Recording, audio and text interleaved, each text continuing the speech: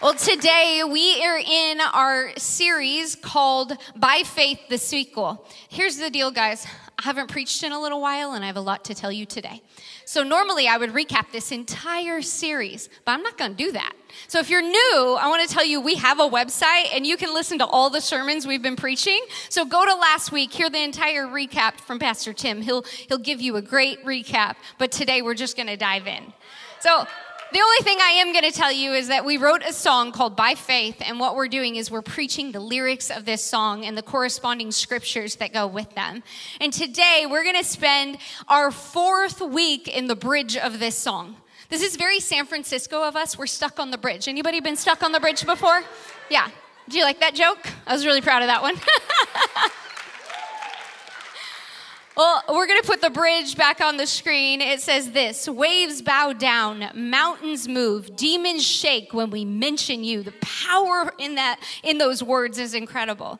Well, when we started talking about this series that we were going to go through this, and we started talking about the different topics and scriptures that we could preach, I pulled a very childish move. I said, I got dibs on mountains move. Like, I got dibs. You can't do it. You can't preach that. I'm going to do it. It's not just because I love mountains. I love looking at them. I love hiking them. Where's my hikers at on my team? I love camping on them. Where's my campers at? Not you. You're not invited. But it's not just that I love mountains. The reason I wanted to preach about this is because a little over a year ago, God gave me a vision right after we launched something called Watchman Workshop. Watchman Workshop is where a group of our intercessors gather monthly before our pursuit gathering so that we can seek God and hear his voice for our church. Right after we launched that, God gave me a vision. And are you guys okay if we start things out a little different than normal this morning and I share that vision with you? I feel like because there are a number of new people in the room, maybe you're new to Jesus and you're new to the things of God, I want to help you out before I share this. Because sometimes the things of God can be a little bit weird if you don't understand them. And we often talk about the prophetic or about visions or dreams. And I want to give you a bit of context with that, because that is actually a unique way that God sometimes speaks to his church. Back in the book of Acts, when the birth of the New Testament church happened, when the Apostle Peter was preaching, he quoted from the book of Joel, and he said, I will pour out my spirit on all flesh. Your sons and your daughters, they will prophesy. Young men will see visions, and old men will dream dreams. When Peter said that, he wasn't just talking about the church in that day. He was talking about the church in this day. He was saying this church, and us as the Father's house, our heart is that we would be a New Testament church, and we eagerly desire the gifts of God. So sometimes God speaks to us in visions. So the vision I had was at our pursuit gathering in August of 2021. We were in the middle of worshiping, and all of a sudden I saw this picture of a mountain before me. It wasn't just me standing in front of the mountain, but it was me along with our intercessors that were gathered. And we were speaking to this mountain, and we were declaring the same thing, all of us in unison. The vision kind of went away and I kept worshiping, but a little bit later, that vision came back. And I saw the intercessors still speaking to this mountain. Now, I know that in the Word of God, mountains sometimes represent impossible situations that stand before us. Just like it seems so impossible to fathom a mountain getting picked up and moved into the sea. But I didn't know what this impossible situation was that was standing before me and the intercessors. I just knew that we stayed in our posture and we kept speaking to it. And as we continued to speak to it, I began to see a crack and a crumble start to form in the base of that mountain. Now, that happened at the beginning of August, but many of you know at the end of August was when our family was hit with a medical crisis with our oldest daughter, Ellie. And we found ourselves in the hospital for a number of weeks trying to figure out what was going on with her body. In that first week when I was in the hospital, I was laying on that kind of makeshift bed. They call it a bed. I'm like, this is sad. This is worse than camping. I was laying there one night, and I got a text from one of our intercessors, and he said this to me. He said, Robyn, I believe the mountain that we're speaking to is Ellie's medical condition. And that just hit and sunk in. I'm like, oh my gosh, is the mountain that's before us. Now, fast forward to January 2022, when we're still as a family standing before this mountain of crisis with our daughter, And we were in the first day of a week-long fast that we do every January as a church. And I was sitting in my living room that first afternoon, and I was praying. And as I was praying, I got distracted by a text message. How many of you know it's really a good idea to silence your notifications when you're praying? But I was actually really happy that I got this distracting text message, because as I was sitting and praying, this message came through from a woman who I used to be in relationship with, but I hadn't talked to in a couple of years. She knew a little bit about our situation, but I hadn't shared a vision with her. I hadn't talked to her in a long time. But she sent this to me. She said, I had a vision of Ellie approaching two mountains with the sun setting behind. She lifted up her hands, and she gracefully and with such assured power, she spoke. And as she did, the mountains vanished. What was revealed was the sun and a beautiful open field of flowers. It was beautiful. Many of you know that even as Tim has preached and shared in recent days, that our family is still standing in front of this same mountain. It's been 440 days, and we still stand in front of this mountain with this challenge of our daughter's health. We've maybe seen some cracks, but we haven't seen it vanish completely. So needless to say, I'm a little bit passionate about preaching about mountains this morning. But it's not just for my sake. I know that many of you in the room are facing your own mountain. Mountains of a marriage that is struggling. Mountains of maybe a financial crisis, as so many people have been laid off in recent days in the Bay Area. Maybe your mountain is an addiction that you just keep circling round and round and round. Or maybe your mountain is your child, but it's not a medical crisis. It's their salvation that you've been praying for. I know that there's a group of women that just started meeting last week. They started a prayer group to pray for their prodigal sons and daughters. Now, while many of our mountains may take on different names, we all face some impossible situations that stand before us and seem so giant in front of us.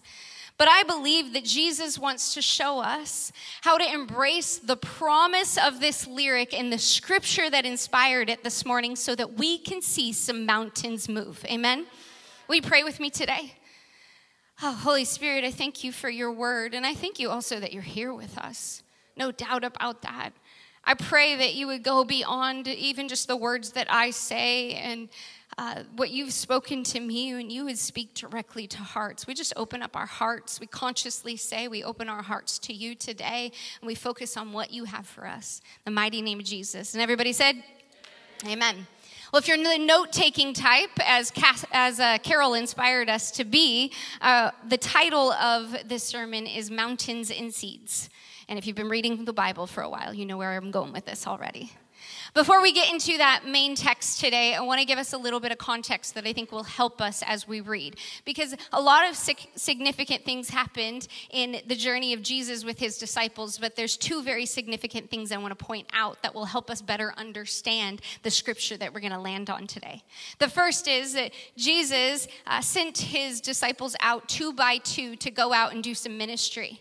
He didn't go with them, but he sent them with his authority to find people that needed healing, find people that needed freedom who had demons that they were struggling with, and also raise the dead. The disciples were sent out, and to their astonishment, it actually worked. They saw people healed, they saw demons cast out, and they raised the dead. And then we read a little bit further on in Matthew 17 and both Mark and Luke 9, we read about an incredible thing that happens when Jesus takes his disciples, just 3 of them, to the top of a mountain. He wants to take them on a hike. I love this occurrence, and if you have never read it, go back and read it, because it's probably one of the most powerful things to read in Scripture. Because Jesus doesn't just take them on a hike so that they can get to the top of a mountain and say they did it. He took them for a prayer meeting. It was on top of that mountain that we read about the transfiguration of Jesus, where his face transforms and they see the glory of God. All of a sudden, the garments, what he was wearing, were bright white, and they see him for his true nature, who he truly was. And then crazy things happen. Elijah and Moses show up and start talking to Jesus, and then the Heavenly Father says, "This is my son, listen to him." This incredible moment happens, and this all happens before they get to the text that we're going to read. They head down the mountain. And what we're going to read today, I'm going to follow suit with last week, because this account and what we're going to read is in 3 Gospels. So I've taken 2 and I've kind of hybrid them. So I want you to bring your Bible, keep bringing it to church. But for today, I want you to follow me on the screen. This is a chunk of scripture. You guys buckle up. You ready for me to read a chunk? It's story time with Pastor Robyn today. It says this: at the foot of the mountain, a large crowd was waiting for them. A man came and knelt before Jesus and said, "Lord, have mercy on my son. He has seizures and he suffers terribly. He often falls into the fire or into water. So I brought him to your disciples, but they couldn't heal him." And then Jesus replied to the father in the crowd, "O unbelieving generation, how long shall I be with you? How long shall I put up with you?" Can you hear some of the frustration in Jesus' voice? "Bring the boy to me." So they brought the boy. But when the evil spirit saw Jesus, it threw the child into a violent convulsion, and he fell to the ground, withering and foaming at the mouth. "How long has this been happening?" Jesus asked the father. And he replied, "Since he was a little boy, the spirit will often throw him into the fire or into the water, trying to kill him. Have mercy on us and help us if you can." "What? What do you mean?" says Jesus. "If I can." Jesus asked, "Anything is possible if a person believes."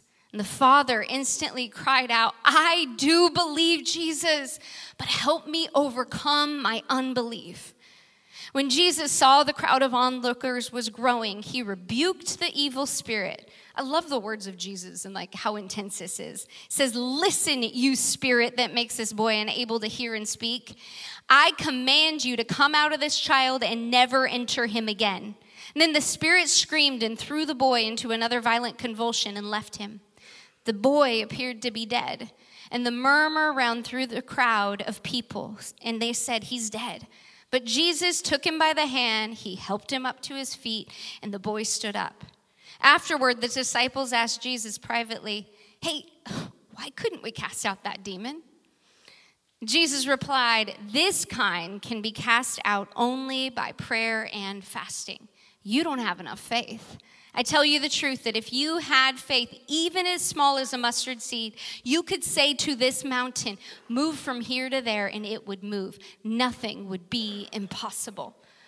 There is so much in this scripture. There are so many layers. We see these disciples and they were like, "We've cast out demons before, but why couldn't we do that here?" Something was different. There's so much here, and I invite you to go study it out because there's a lot God could reveal to you. But for the sake of time and for the sake of our series today, I just want to highlight a few things from this text that I believe will help us in our faith journey and the mountains that we face. You guys up for that? You ready? All right, the first thing I want to look at today is the honest confession of a hurting father. See, this boy's father responds to Jesus' challenging statement of, "If you believe, all things are possible."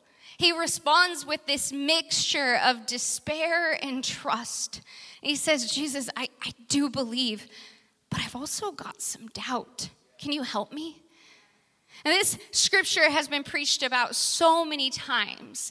I hear this scripture quoted. So many people find comfort in it. And people say, "This is my favorite scripture." And for good reason. It's relatable. See, I love reading the Word of God and being inspired by the characters that we see in their lives that they led. I love reading about David and how he defeated Goliath.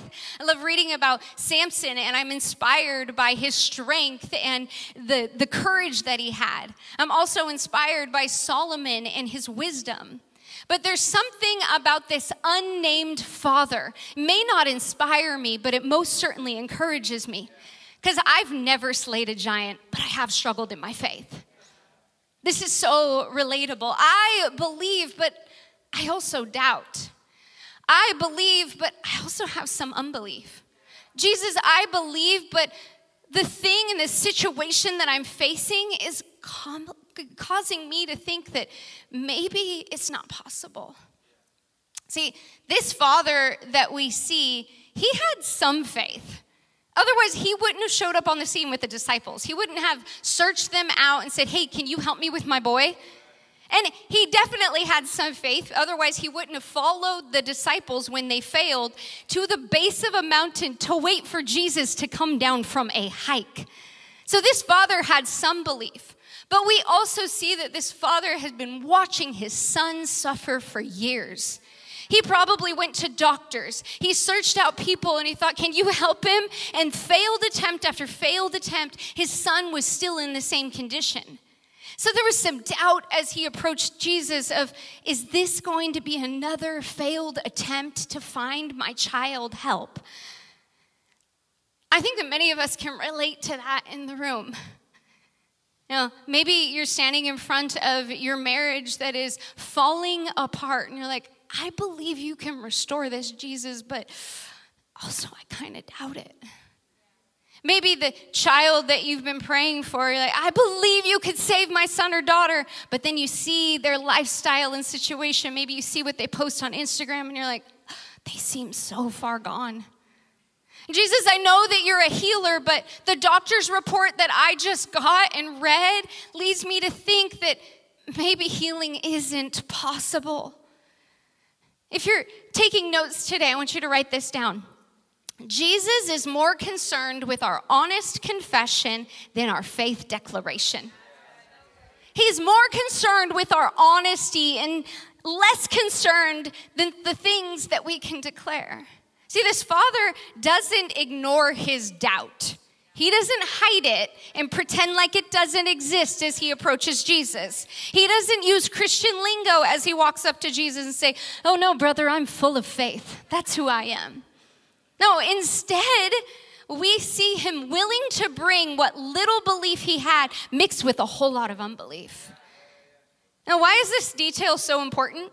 It's important because what I've learned about this faith journey in following Jesus is that Jesus wants all of me. He wants my whole life.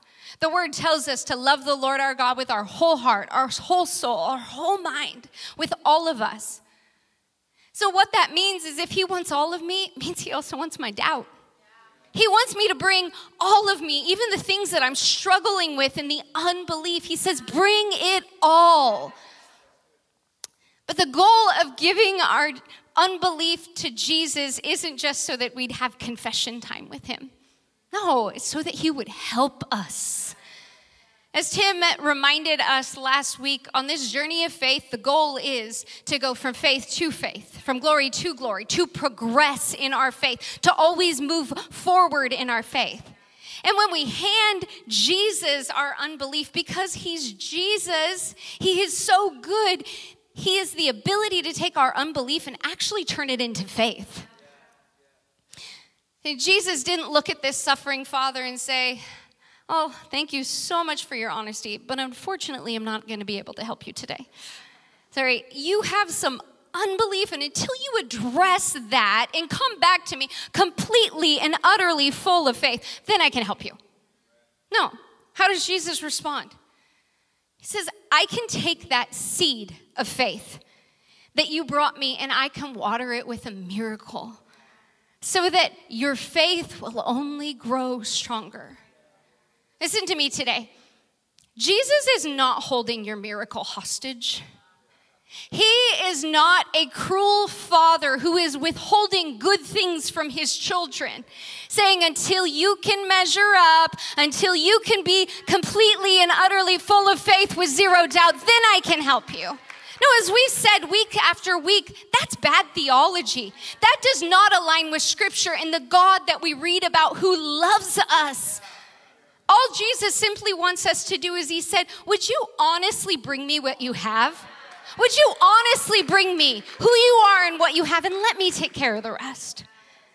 See, while the father may have had his doubts, he walked away from this encounter with Jesus with a restored son and a renewed faith.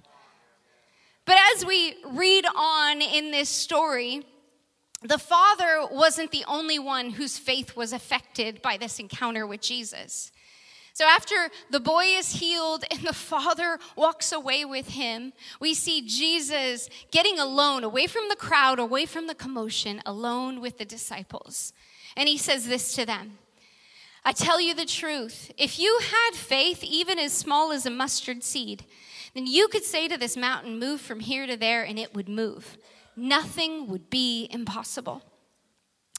I'm not sure if you guys know this, but mustard seeds, which I have right here, they're really small.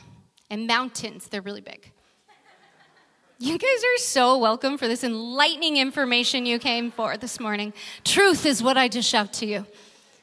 Now, mustard seeds are small. They're only about 1 to 2 millimeters in diameter. You can probably barely see. You see them? Did you see them? You have to look closely. And mountains, they're big. I think we have okay, it was freezing first service, and I was like, are you guys colder? It's actually a little warmer in here. I call this our air conditioning. Isaac puts this up on pursuit nights when it's too warm in here. See, mountains are big and mustard seeds are small.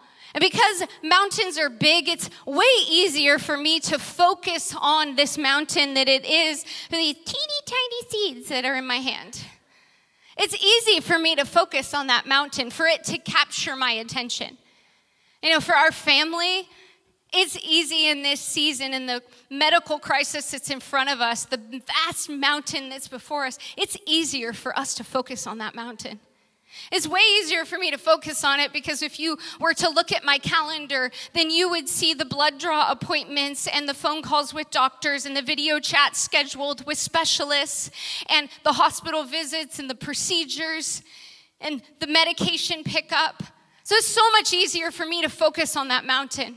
It's also easy for me to focus on it when every single morning after I pour my coffee, all of my daughter's medications are kept right there, and I begin to dish them out, ready to administer them to her. And then when she comes and eats breakfast, and I spoon out one of her medications that I'm not even supposed to touch with my hands, it's really easy for me to stare at that mountain. When I'm on the phone with her hematologist and he reminds me all the time, at this stage in your daughter's medical crisis, that blood clot in her portal vein is impossible. It's impossible for it to be removed. It's easy for me to stare at that mountain because it's big, because it's looming, and sometimes I feel like it's overshadowing me. Many of you have mountains that you're facing right here. In this moment, as you sit, you can picture the mountain that's in front of you. And if you don't, I have news for you. One day you might. We live on a fallen planet. This is not me preaching, and prophesying doom that you're going to see a mountain one day. No. This is the nature of living on a fallen planet, that there will be impossible situations that you most likely will face in your life. And these mountains are huge before us. But I love that when Jesus addresses the disciples, he doesn't say, stare at the mountain. It's big. Just would you focus on the mountain? No, he doesn't say stare at the mountain. He says speak to it. Speak to the mountain. Well, how do I speak to a mountain? Hey, mountain. What does that look like? Oh, you speak to it by faith. What faith? The little faith you have. Oh, but this faith looks small and insignificant. Like, Robyn, this is a mustard seed. Look at how little it is. Oh, but Jesus says if you have faith, even as small as the smallest seed known to man, that's enough to speak to a mountain, actually see it move. And I think sometimes we need to take our focus and our gaze off of the mountain that is easy to focus on, and we need to allow our gaze to come down to the palm of our hand where we're holding these seeds of faith and begin to focus on those. One of our amazing leaders and intercessors, you can take that scary mountain off now. One of our amazing leaders and intercessors around here named Lars, amazing man of God. And if you know Lars, then you most likely have heard Lars quote his favorite phrase. We'll be setting up in the morning before church, and Lars will be on the other side of the lobby, and he'll say, hey, Robyn. And I'll say, what? And he'll say, I've got a mustard seed, and I'm not afraid to use it. I just imagine him sometimes with little seeds and just throwing them out to people. What is that? It's faith. Is it faith in Lars and his ability to speak to a situation and see it change? Was it the faith of the disciples that they had in them for the power that they had to cast out a demon? No, it's faith in Jesus. It's faith in his ability. I hold in my hand some seeds of faith. They may look small and insignificant, but I hold in my hand seeds of faith when I face that mountain. And what does it sound like? What does it look like? When I'm staring at the mountain in front of me and my daughter's medical diagnosis, I begin to pick up the seeds and say, Jesus, I know that you will never leave us nor forsake us. I know that you are here right now in this moment. If you're here with me today, that means you know my tomorrow. It means you know her tomorrow. You're here. Jesus, I know that when you went to the cross, you afforded me healing, not just salvation. By your stripes, we can be made whole. You are able to heal. I believe you can heal my daughter. Jesus, I remind you that you healed me when I was 20 years old, when I was sick in body and I was made whole. If you healed me, I know you can heal her. Jesus, I remind you of every prophetic word that she will stand in front of a mountain. She will see it be removed. I remind you that you said of our family that we will see cancers healed and blood disorders healed. Why would you leave her out of that? Jesus, I believe. And as I stand in the face of doctors and man that say it is impossible, I know that by faith, all things with my God are possible.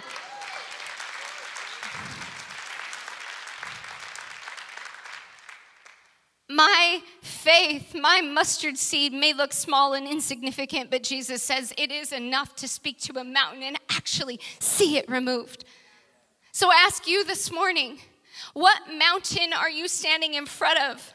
And what faith do you have held up inside your heart? What mustard seeds of faith are you holding on to? What promises do you have in your heart? Stop looking at them and saying they're insignificant, they're not enough, they're unable, and start being like Lars and speak to that mountain. Say, I've got a mustard seed. Start using them. Sorry, I just threw mustard seeds at you, Nathan. When it comes to faith, we must be willing to give Jesus our unbelief. We must stop focusing on the mountain and look at the palm of hand of the seeds of faith we do hold. But in addition to that, there's another faith application that we see in the truth of this scripture. And it's found in Jesus' second instruction to the disciples when he says this kind can be cast out only by prayer and fasting. All right, where's my practical people at? Raise your hand, be proud. You're like, tell me what to do. I have my notebook. Jesus is really simple in this space in his instruction with his disciples. And guess what? We are his disciples. And he gives us this instruction. He says, fast and pray. Fast and pray. Simple as that. When you study this portion of scripture out, you will read commentators' take on this scripture. And there's two kind of opposing opinions.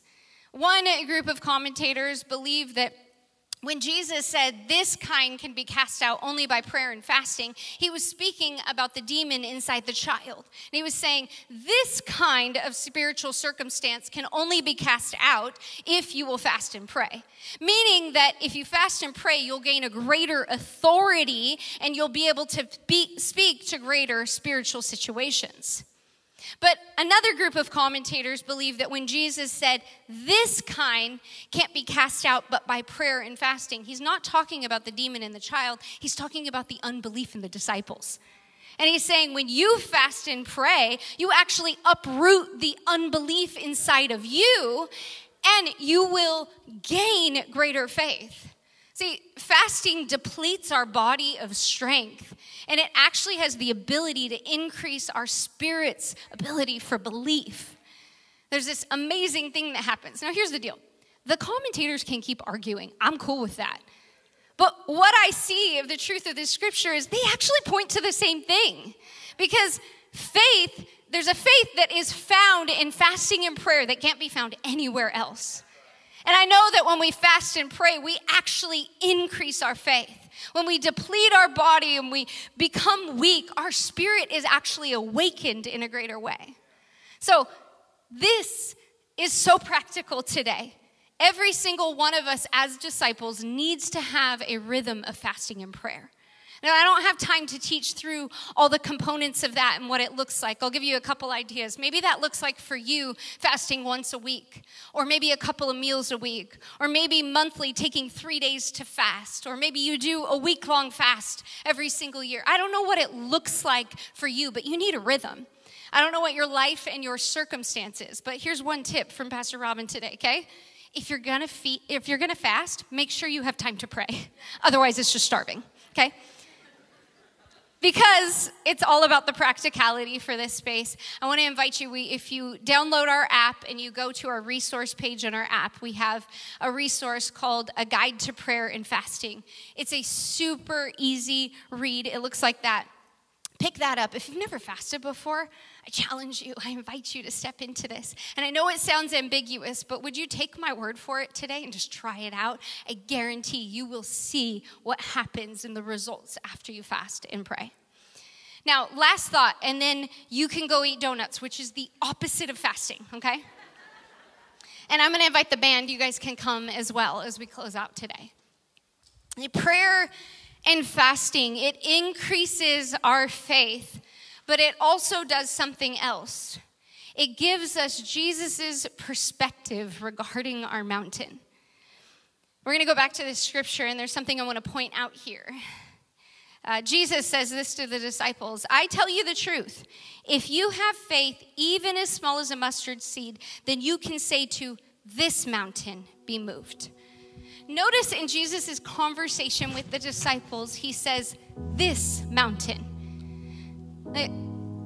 As I read this, I'm like, logic says when Jesus said this mountain, he was pointing to the mountain that he was just on with the disciples. The mountain he had just hiked up. See, when we're standing at the base of a mountain, it can look so huge.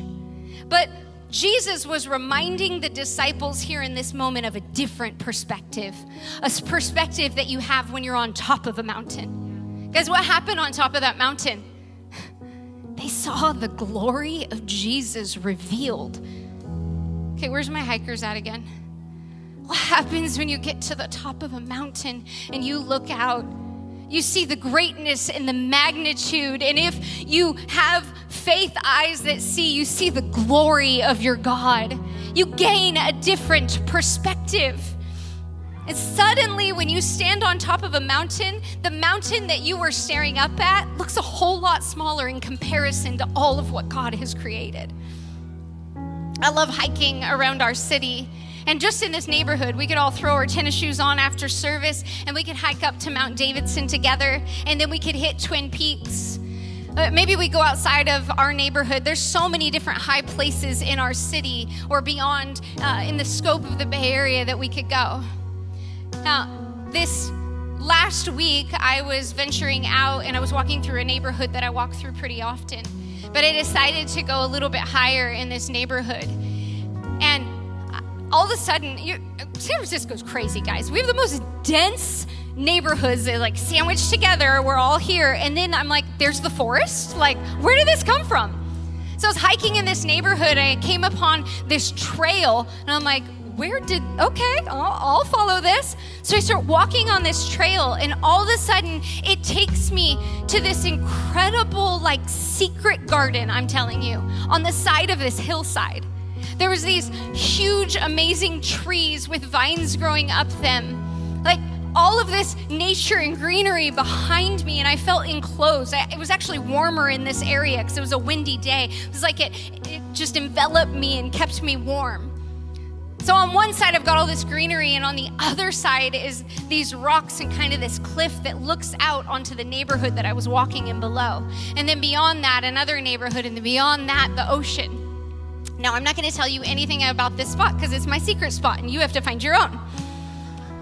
Now, I love exploring our city and I love being in nature, but there was something more significant thing that happened as I was on this walk.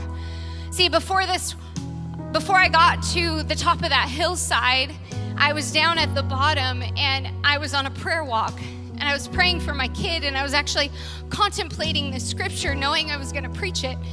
And I'll be honest, because I really like to be, I was discouraged. I was looking at the mountain that was in front of us, and I was even thinking about the medication that I've been giving my kid, and are we going to see side effects? I was thinking about the procedure that she has yet again this Wednesday, where we have to go spend more time in the hospital, and they have to band her veins because they've been bulging, and to stop the blood flow from coming up and tell her body to go the other way again. And I was thinking about that. But something happened when I got up on top of that hillside and I looked out all the way to the ocean. And as I was contemplating this scripture, I felt the Holy Spirit say this to me. He said, don't just speak to the mountain, stand on it. Don't just speak to it, stand on top of it. What happened? I began contemplating this scripture and I was reminded Jesus was on top of that mountain. What happened on top of that mountain? The glory of God was revealed. And as I stood on that hillside and I looked out to the ocean, I was reminded of his glory and his magnitude and his goodness. All of a sudden, the mountain that was standing in front of me, I stood on top of it, and I was reminded that my God is so much greater than this mountain. He is so much bigger than this challenge that we face. What happened? I gained a new perspective. Listen, I know I preach every once in a while, and sometimes I make people cry. This is not a sweet message from Pastor Robyn that is supposed to pull at your emotions and get you to cry about my situation. No, as I was praying for our church, listen, it's November. We have until December, and we've been praying for miracles and signs and wonders and mountains that we've been speaking to, and we've been believing, God, you can still show up. That marriage is not too far gone. There is hope for it. That cancer diagnosis, oh, I believe that there is healing for that person. My prayer, my hope for us today is that we would step over the line. Oh, another faith message. No, can we get within ourselves and say, I'm not willing to stay in the faith I had yesterday. I'm moving on. I'm stepping in tomorrow into the greater faith that God has for me. What does that look like for us today? I'm going to hand Jesus my unbelief. I'm going to grab the seeds of faith that I do have, and I'm going to speak to that mountain. I'm going to declare and believe that there is power in the faith that I hold. And as I do, God's going to give me more faith. And I'm not just going to speak to that mountain. I'm going to stand on it, and I'm going to gain God's perspective. Let us be the people of God that hold that faith. Let us not be willing to stay where we are. Let us move on in Jesus' name. We pray with me today. Holy Spirit, we thank you for your word. We thank you for your truth, and we thank you for the invitation to step into the greater faith. I pray right now that as you encounter us and you meet with us here in this space, that we would literally exchange our doubt for greater faith. Just see this exchange happening today. We are unwilling to just listen to a message and go out and not do anything different. I pray for new rhythms in Jesus' name, new spaces where we pray and we contend and we speak to that mountain, pushing back the plate and saying, Jesus, I want more. Would you take us to that greater faith? You don't force us, but you invite us. So we say yes to that invitation today. And still with your eyes closed and your head bowed, some of you maybe in the room would say, this all sounds good, but I have spent my whole life, or maybe these last number of days, far from God. So when we talk about faith, I don't even have a seed right now. Right now, I feel like there's this invitation going out to you. It says, just step over the line, pick up that first seed of faith. God's calling you. He's here. As Caitlin reminded us, if we draw near him, he draws near us. All you have to simply say is, Jesus, I'm going to choose to follow you today. Doesn't matter what your past looked like. It doesn't matter how long you've been away from him. But right here, right now, you can say, I want to commit my life to you. So right now, I want to invite you to do just that. And because we're a family around here, we don't want you to make that declaration by yourself. So if that's you, I'm going to invite you to pray, but we're going to pray along with you. So church, let's lift up our voice and say, Jesus, I choose to follow you today. I'm leaving my past behind, and I step into faith. I believe you are who you say you are, that you died for my sins, and you resurrected, and I choose to be your disciple today. Help me to follow you all the days of my life until I see you in eternity. In Jesus' name, amen, amen. Can we give it up for those making that decision today?